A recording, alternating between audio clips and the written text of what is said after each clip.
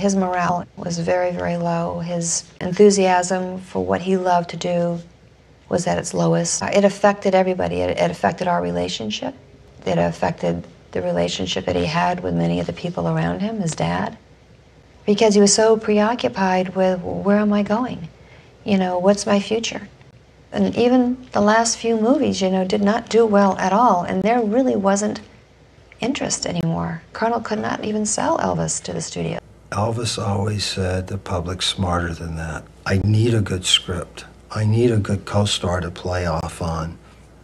Go back and look at his film. You'll see where he performed great and where he performed okay. Elvis wasn't about okay. You know, it broke his spirit in many ways. It broke his spirit, especially during the movie days until the '68 special.